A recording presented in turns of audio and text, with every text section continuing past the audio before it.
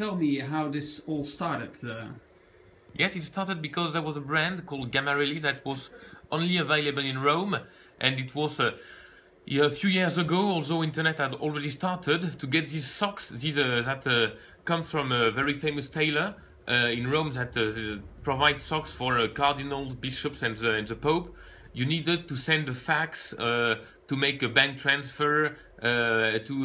They did not speak very well English, so it was complicated to have a sizing conversion and to know exactly what you wanted. Mm-hmm. And since these socks were had a nice history, we thought that it was a nice idea to use internet and so modern tools to make these socks available worldwide.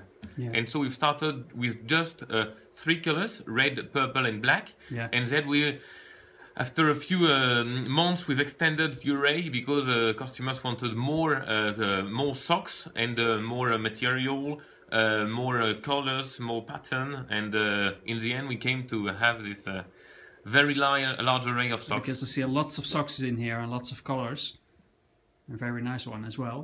Yeah, and was that first the online shop or and afterwards? Yeah, first the online shop, and then we thought that it was nice to have a shop, mm-hmm. because online people are always curious to know who's behind, and people are also eager to be reassured and be mm-hmm. sure that there is it's not a phantom a ghost that they will not be able to call if they have a problem. And mm-hmm. the idea of a shop is, I think, even in the 21st century, a good thing for customers online. Yeah. Can you tell me something about how you create that great custom experience of Mes Chaussettes Rouges? Yes.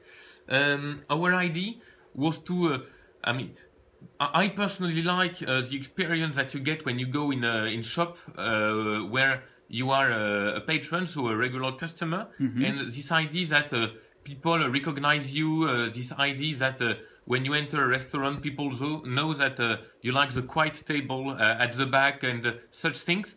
It was something that we wanted to recreate online, and this is why we like the idea of handwritten notes when we send parcels. We know the number of orders customers have made. We know their habits and their taste, and so it's a nice way for us to show our customers that although it's online, we keep we keep them in mind, and when they come back, it's nice to see them again. So mm-hmm. it was this idea of maintaining having this customer experience that you usually get in a physical mm-hmm. shop, but online.